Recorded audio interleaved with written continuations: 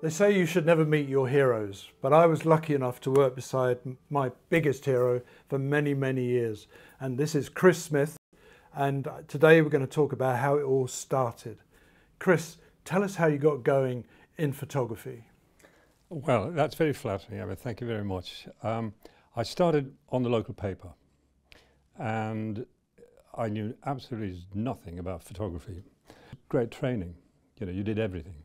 Mixed chemicals, process the plates and So they were using plate cameras at that time? Plate cameras, yeah. But it was great in Hartlepool because it had docks, it had a fishing fleet, industry, and you know, there's always something to photograph. Hugh McIlvanney and yourself travel the world really doing sport. Yeah.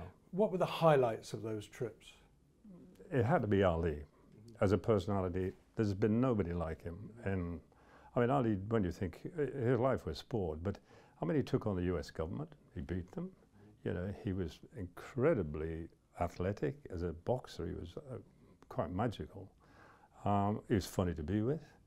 So I did other things with Hugh, a lot of boxing, and but the highlight would have had to be around Ali. And was access easy? I mean, could you get into gyms and things? Yeah, you'd turn up to the gym at 5th Street in Miami, always welcoming. Or when I first was there, Ali was Cassius Clay. It's about some of the great Ali pictures, you know, your favourites from those gym days. One that is extraordinary, and it's funny, in a way it's a corny picture, and it's Ali with the Beatles, and the Beatles and Ali are fooling about, and it's a corny old idea, but the mitigating circumstance is it's a picture that contains arguably the 5 most recognizable faces on the planet in one picture. You know, it's a picture that constantly has people's interest. So, but what the great thing was, you were quite at liberty to just wander around the gym, and Ali would see you, and he'd recognize you, he'd give you a hello, and there was no restrictions, absolutely none. Did you prefer boxing training to the actual fights? Yeah, by a long way. I mean, yeah, the fights, you know, are limited. You know what you can do. Training, you're gonna, you know, you can interpret it yourself. You know, you could do your own thing. You could work out where the light was, what the background is, to a degree.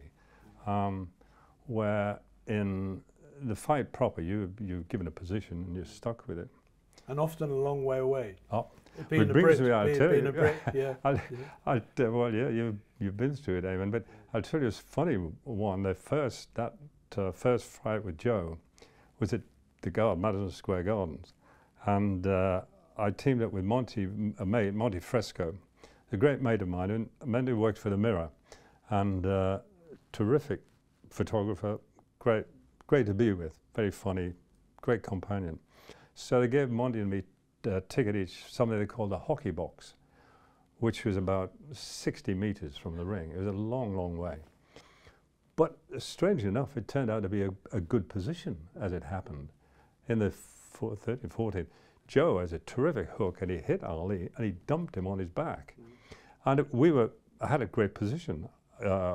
Monty and I had almost identical pictures of Ali going on his back. His feet were coming up in the air, and Joe, having just hit him with a left hook, started turning away to go to his corner. The referee was telling him to go to the corner. It turned out, what we thought was a bad position, turned out to be really quite a graphic position. So, who are photographers? We're not always the best judges. And did that formula pay off in the McGuigan fight? You know, your famous picture of McGuigan in the corner. With Barry? Yeah. The most interesting thing about boxing isn't always the fight. You know, incidentals tell you much more.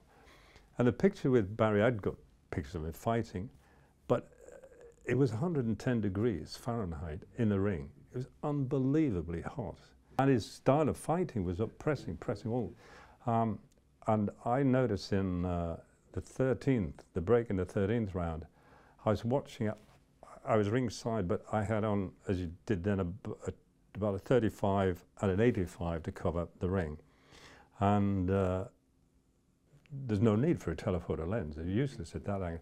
But I noticed the activity in the corner, and I saw a glimpse of Barry's face, and he looked exhausted. between the cornerman and his manager. They were trying to focus him on the next round. So I thought, there's a picture there. I did that round as the bell went. I put the 180 on, and I just waited and looked for an opportunity to see if I could see that face again. It was a extraordinary boxing picture that told you far more about just slugging each other. One of your greatest preview pictures, an Olympics or the World Cup or whatever, was in Calgary. Tell us how you thought about it and how you achieved it. Well, I was trying to again marry the event to the location, and I found a slope in Calgary where I could see the ski jumper, plus the city, using the city skyscrapers as a background. But it entailed going a long way back, a long telephoto, to squeeze the ski jumper, and because the city is about 7 miles away.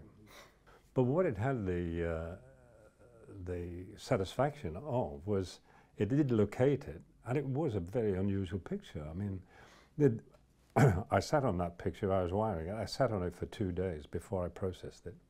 Because you know what us photographers are like, we're all plagiarists, if anybody had seen it, oh, I'm going to do that. So I sat on it the Friday night before Saturday's paper, printed paper. I processed it and wired it. Did these pictures create a Chris Smith style? I don't know. I mean, if you put a number of them together, you can start to see very strong graphic images. I'd like to think so. From the skiing, to the silhouettes and the horses, everything is, how can I put it? It's very graphic, and in those days, obviously black and white. And I just wonder if you think you have a style. In a way, what attracts me in taking those pictures is light, the play of light, and things that you have to, in a way, see in black and white rather than colours. Make sure that the figure or the subject was in context of a much easier clinical background, so you could. But it's really about the use of light. And did you find you could experiment with non-important races? Like the 2 o'clock at Newbury before the big cup races. No, I didn't do that. I used a slight kind of all eggs all in one basket kind of. I just go for the whole thing. Somebody once said, do you practice? I said, no, not really. It's the other thing is about, I remember things that just happened. I remember going to, I was going to West Ham football, and I was early. That was an obsession, getting to places early. And I was going by, and I saw Waltham's Third Dogs was on. So I thought, I haven't done dog racing for years. So I went in, and I just asked if I could photograph racing. They said, yeah, sure, if you want to. I got permission, and I went down, and it was just totally because I was near Waltham's Third Dog Track. And I took a picture, which is quite a graphic picture, long telephoto of dogs coming around, and I thought, that's good. Those dogs look quite scary. They do. When I look at that picture. Yeah, I mean, that was a surprise to me. Yeah. Yeah. And I thought, wow. And then I tried it again, and I realized the first time I did it was exceptional, but the second time it wasn't like that at all. The dogs didn't fall in the right place, and you had to pre-focus. They go so quick, you couldn't follow. It's pre-focused on a given spot, and you just worked out when to fire the shutter. One of my favourites of yours is a Tour de France, taken from the back of a cyclist, probably in a sprint or something, about to go. It's all legs and shiny shoes and saddle. Well, it's interesting.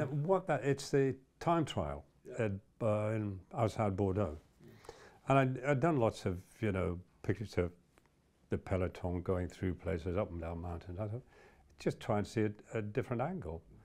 But it's even though it sounds cluttered, it's not cluttered. It's very clean, It stands out, doesn't it? You found it's the old 180 that, you know, yeah, and you make sure that, you know, there's no kind of obstructions, there's nothing in the background that's going to, yeah, yes, it's in a way it's a concentration of the mind and seeing it to the exclusion of everything else. yeah.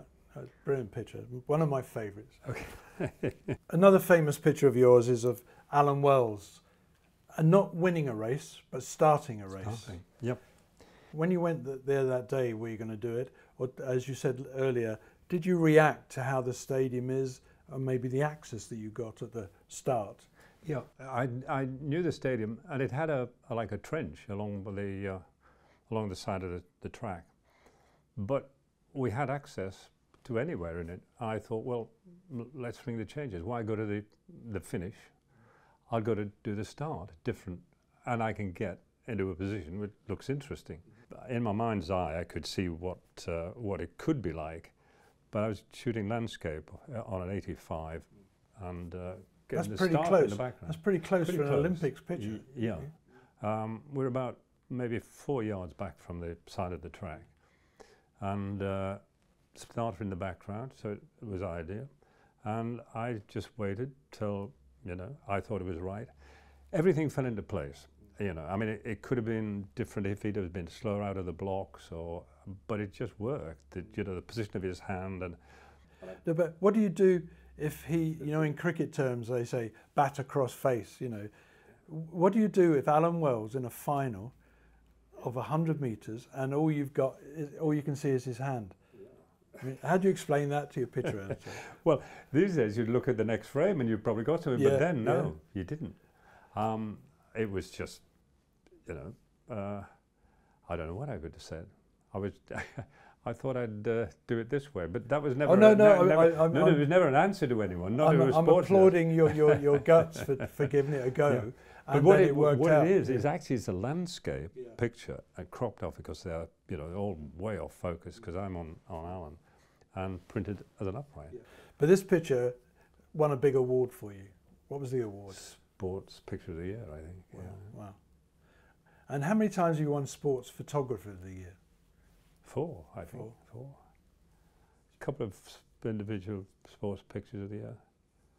We as sports photographers love our characters. You know, Ali, you've got miles of pictures of Ali, which is brilliant. George Best is another one that you've got some fantastic pictures. And in golf, Seve. Tell us about your successes with Seve. Seve was, he was iconic. I photographed, you know, from Arnold Palmer, Jack Nicklaus, the modern Tiger, but Seve was special. I saw him when he was 17. He's just broken up with my dear friend Dudley Dowse. We went out to see Seve at Santander, or near Santander in Spain, where he came from. And first photographed him hitting a golf ball on the beach, which he used to do as a kid, and followed him through his career. At Sandwich, I used to say to Dudley, you know, I got to get a fix of Seve, even if he wasn't doing well, and you had to be following the leaders but you always do a little bit on Seve, got to see how Seve going. And for spectators, he was wonderful. He would be in trouble, and then he'd make a marvellous recovery. You would be up, you'd be down. He was such a flamboyant character. And I went to Sandwich Friday before Saturday was for me, the press day, the important day for Sunday's paper. But Friday, you would just do like scene setters. And I've sort out Seve was coming on the fairway, and a squall of rain hit him, and he grabbed his windshield and he just threw it around himself as protection. It was just an instinctive thing. And of course, the analogy of a cape, really, Spanish bullfighter, that's what the analogy was. And somebody showed him the picture afterwards. He was really a bit fed up with his game. I said, what do you think of it, Seve? And he said, it's a good picture. I said, why? He said, it shows just how I felt, which in a way is what you want. And he was just a wonderful character though, to follow on the golf course. He really was, this flashing smile, and he'd be up and down. These are the people you think, I've got a chance today. You know, George Best is there, Ali's there, Seve's there, you've got a chance. And we do follow them. You've got to keep an eye on them. Oh yeah, because they are larger than life, aren't they? Yeah. And, But you've had some great successes. You must be very proud of your work all these years. And well, I certainly enjoyed it, and I hope it's entertained some people.